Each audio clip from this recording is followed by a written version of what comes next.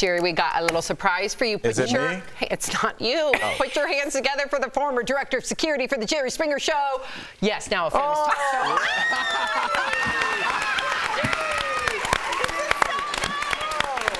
Exciting, yes? Oh, man. Yes.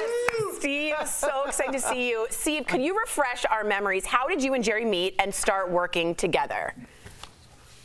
Well, I got hired to work security on the show for one day. And, you know, so I thought I would just be there and be gone. But then I was being hired to do more and more shows. And, you know, Jerry came up to me and started talking to me one day. I was just sitting outside his office. And we both really love baseball. And we started talking about baseball. And the next thing you know, like when Jerry really started, you know, becoming huge, he didn't want to travel by himself, and he asked me to travel with him. Aww. And then, you know, you spend that much time together on the road, and you spend a lot of time together. We became very close. Yeah, and he's telling the absolute truth. We just, you know, he's one of the people I trust most in life. I mean, he's just a great guy. He's a great guy. Volumes. And he met his wife on our show. And she then became Rochelle, and then she became our executive producer for until almost the end of the show. Wow. And she took Bert's spot? Gee, that was difficult. There was a transition period.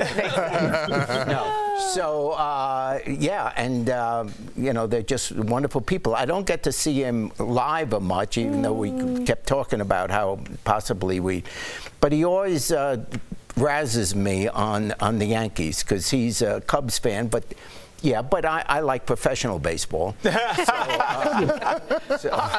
no, I love it. That's a real fan. Yeah, now, he's just a great guy. Steve, I'm going to ask you probably the hardest question ever. I'm going to need you to lock down just one crazy moment from the show. What was the craziest moment that in your mind on the show?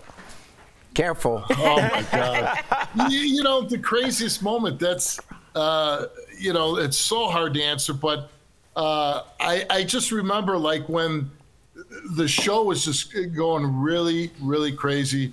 We had a guy that was involved in the fight, and he wouldn't get up. And we used to, you know, get the guests up when they were down and be like, get up, get up. And he goes, I can't, my leg's broke. And we're like, guy, you know, you're crazy, your leg's not broke. And then he peeled back his jean, and his leg was sticking out to his, the bone was sticking out to his skin. So we dragged him off stage real quick. Why don't I remember that? We kept you in the dark, Jerry. We kept you in the dark. No one didn't tell me anything. That's good security. That's probably for discreet. Absolutely. Plausible deniability. That's right. Yeah. So well, what about this fighting? Was there fighting on the show? I never saw it. Never.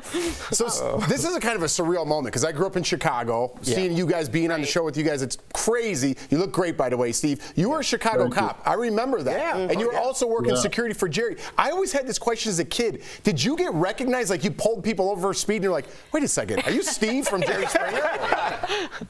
You know, that's exactly what happened, and it made my job so much easier, because I'd pull people over. They weren't mad that they were going to get a ticket, or but if you were a fan of mine, you weren't going to get a ticket, so that helped you out.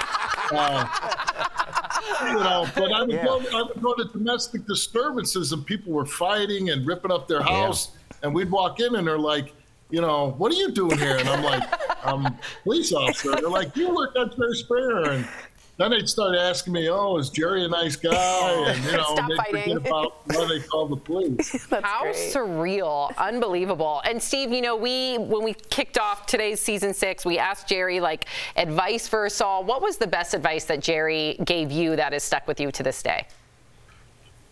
Well, true. It's really simple, but he really did tell me, be yourself when you do your show. He was like, you know, when you go into that, be yourself. And it's true, because the first season I was produced in a way where I wasn't myself. And then when my wife took over, she really said, you know what, you just be you, just do what you know, your gut tells you. And that's when the show really became good. And so, you know, the advice that Jerry gave me, which I really couldn't take that first season, was really good advice. And I think people at home with any talk show host, if you're being yourself, they're going to like you. If they can tell when people are being phony or trying to be something that they're not. I always say you can smell it through the TV when they're not real friends. Yeah. But we're real friends, right? Right? Yeah, well, right? the two at the end. Yeah, I know. We don't know about those two. The clear divide. They're passing me notes. Did you see what she's wearing? I look LARP. The Jerry Springer Show really kicked off your career in TV. So is there something you'd actually love to say to Jerry? Just, you have the floor, sir. Well, I've always said I couldn't meet a guy that was more generous, more caring towards me. The guy never mistreated anybody. I said, you know, because of Jerry, I don't have to push a squad car around anymore. I met my wife, I have my children, and I live a very, very nice life, and I owe almost all of it to Jerry. That's so Wow. nice. Wow. That's lovely, Jerry. That's nice, Steve. Oh my gosh, I'm so happy that we get to be a part Okay, of this. Unbelievable. The check's in the mail. Make it rain, baby. Steve, congratulations on all your success. Thank you so much for taking the time to chat with us, to see your dear friend. Don't forget to check your local listings to watch the next exciting season of the Steve Wilkos Show. We'll be right back. That was Appreciate it, brother. lovely. Thank you. Thanks, Really Steve. nice. Beautifully said.